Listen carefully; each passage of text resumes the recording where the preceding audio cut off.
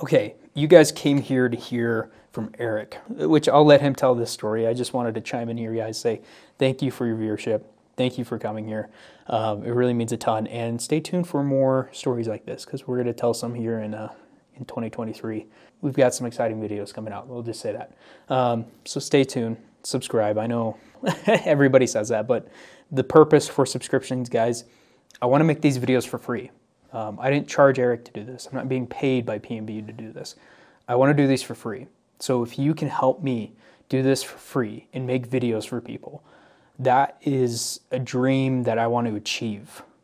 I mean, to do what you love and not have to charge for it. Just do it because you love and you can give and it's something you can do. I can't imagine anything more worth chasing than that, and I have to chase it this year. So if you could, subscribe, share, do that. I want to tell more stories, and I want to tell them for free if I can, because I got a mortgage. I got a wife to support, and she's amazing and kicking butt, and I want to give her all I can. But anyway, guys, thank you. Enough of me talking. Let's listen to Eric.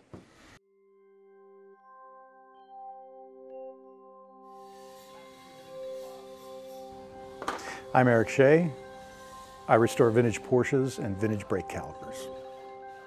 The first vehicle I ever worked on was my, the first one I ever worked on was my father's Volkswagen Beetle.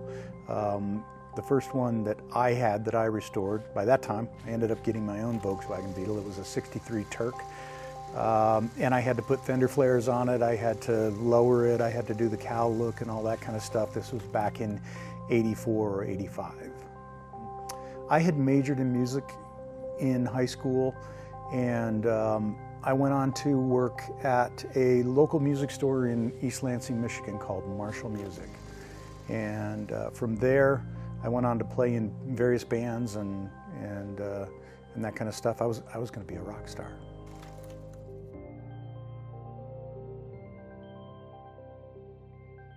That part of my life ended when liquor liability laws hit, actually, believe it or not. Mothers Against Drunk Driving kind of came out and really pushed for liquor liability laws. The club owners, instead of paying the band $6,000, $7,000, they ended up having to pay insurance.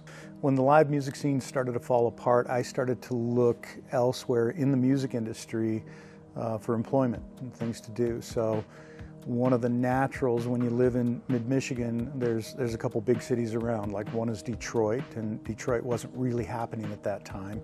And the other was Chicago, and Chicago was really happening at that time. So when I had my first weekend off, I went to Chicago, and I did all the things you're supposed to do in Chicago for that weekend. We just had a blast.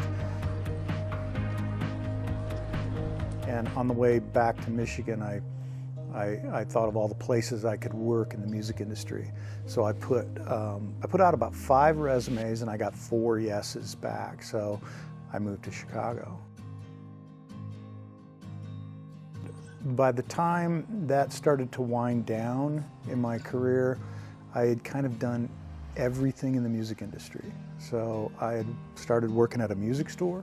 I played in bands, toured, worked wholesale, worked for guitar companies, amplifier companies, had my own rep firm. I'd kind of done it all. And my other passion, I always say that, that I'm blessed because my passion has been music and vintage Porsches. You know, because of the Volkswagen influence, because that was my first car, the Porsches came to me naturally, and I think they kind of came to me organically, the way they should, so to speak. You know, my first go was a 914, of course. I saw the car and I thought, well, this is cool. It's got a Volkswagen engine in it. I can rebuild that. I thought it's got 2 trunks. That's really cool. You can put a lot of luggage in here and drive across the country. Got 4-wheel disc brakes and, you know, mid-engine. Like, this is killer. So it was quirky styling for sure, and I still think it is, but I like it, you know, and I've grown to love the car. So when I was done, like I said, in the music industry, I just naturally started to go over here. And I actually kind of equate the two. I think the two are very, very similar. A 57 Stratocaster is the same thing as like a 911 RS. It's a passion item. It's something that people just lust for, you know. They lust for this old vintage guitar, or they lust after this old vintage car. And so I thought the two industries in my head were almost identical. It's really kind of funny. But I took my passion for music and I just flipped the coin and I turned it into my passion for vintage Porsches. And I started restoring brake calipers in my garage. After I restored the car, I got to know the plater when I had my latches plated and things like that. When you're restoring a car, you want to have a lot of your stuff plated, replated. And somebody said, well, who knows how to rebuild these weird 914 rear calipers? They have the integrated handbrake in them, and nobody really chimed in. Nobody really had an answer. There was a guy online doing Ferrari calipers who had a little bit of a tutorial on how to do it, and I thought, well, I can take these to my plater and make them like really shiny and everything, and I thought that was really, really cool. I put these up for sale. I put these calipers, these 914 rear calipers, up for sale on 914world.com in the classified section, and in 15 minutes, you know, they were sold, and 15 minutes later, I've got an order for 6 more. And it was really kind of cool because back then, the community was kind of a, we called ourselves CSOBs, you know, cheap son of a bitches.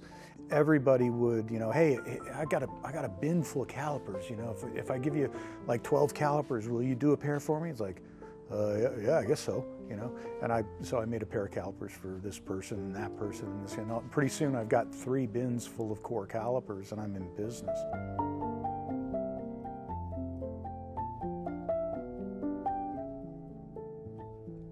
When I was up on stage playing music, I was making people happy, and that was like really, really cool to see people dancing and cheering and having a great time, you know? And I wanted to do that here.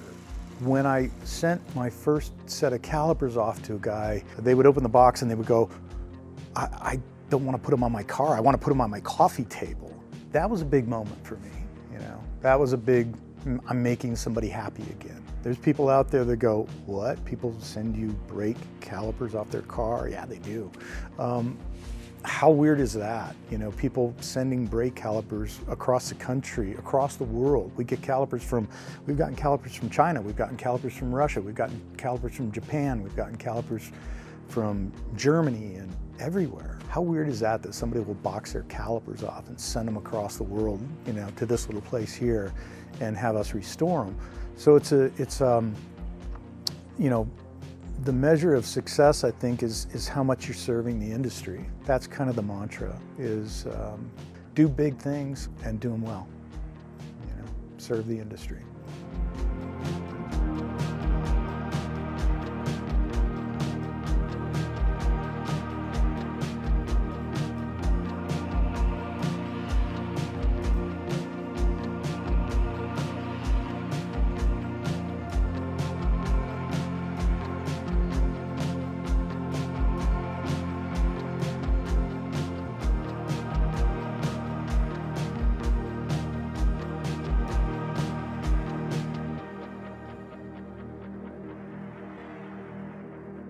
All right. Thank you, Eric, so much for telling your story. Thank you to the whole PMB Performance team. You guys are rock stars.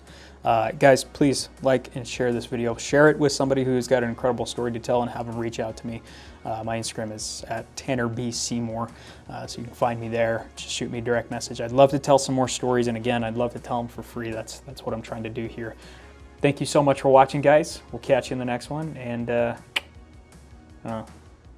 what's a Porsche guy saying? Stay classy. Stay Porsche. There we go.